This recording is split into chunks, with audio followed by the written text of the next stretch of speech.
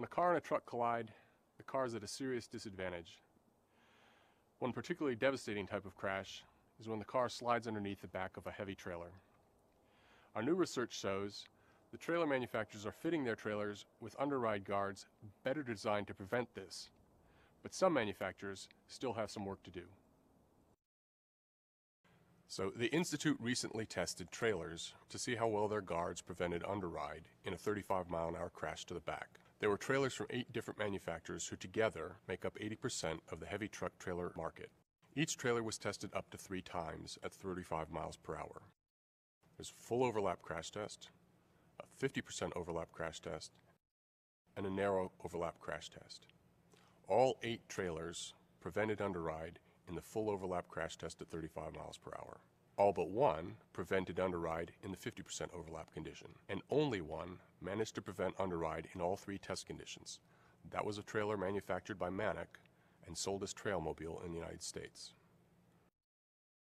The federal government requires that heavy truck trailers be equipped with underride guards that are intended to keep cars from sliding underneath when they crash into the rear. The problem is that when guards are only designed to minimally meet that standard, they're not strong enough to keep that from happening in crashes, even at speeds as low as 35 miles per hour. Modern cars have a crush zone at the front that's designed to collapse in a way that minimizes the risk of injury to occupants inside. But that only works in a crash with a trailer if the trailer's underride guard stays in place, as it has here. When an underride guard fails, it's a very devastating crash. The first point of impact is on the windshield, and then the top of the occupant compartment is sheared off. If the guard stays intact, the sensors in our dummies are telling us that the risk of a life-threatening injury is very low. In an earlier test conducted in 2010, the weakest guard was on the back of a trailer manufactured by Hyundai. We crashed this Chevrolet Malibu into the center of the guard at 35 miles per hour, and the guard was just pushed out of the way because the bolts holding it to the trailer broke. Had people been riding inside, they would have been killed.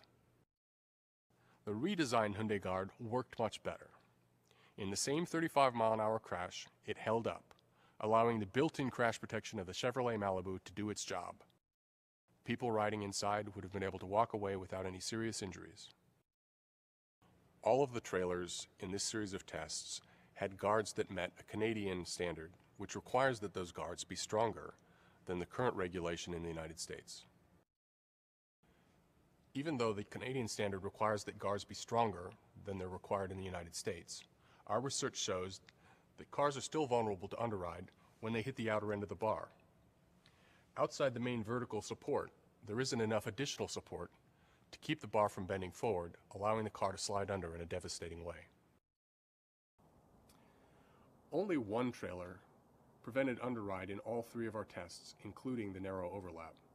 That trailer was manufactured by Manic, who sell Trailmobile brand in the United States. Most trailers have the vertical supports for the underride guards close to the center of the trailer.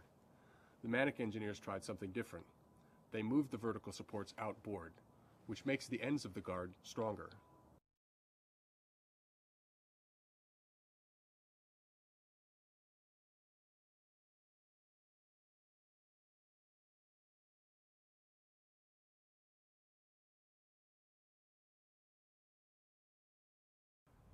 Designing underride guards to the Canadian standards is a good first step, but Manic engineers show it's possible to go much further. If all trailers had guards like the one on the Manic trailer, many of the lives that are lost to underride crashes could be saved.